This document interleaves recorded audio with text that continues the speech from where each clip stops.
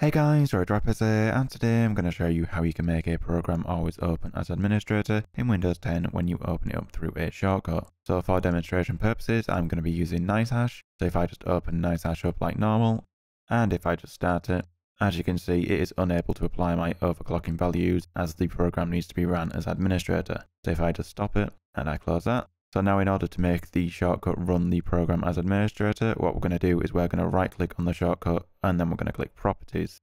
Now if say you're using it in the start, so if we come to start, if you right click you do not have that option. Instead you have to come to more, then open file location, and then in the programs folder of the start menu you then have the shortcut that the start menu uses. So again all you would do is you would right click and you would click properties.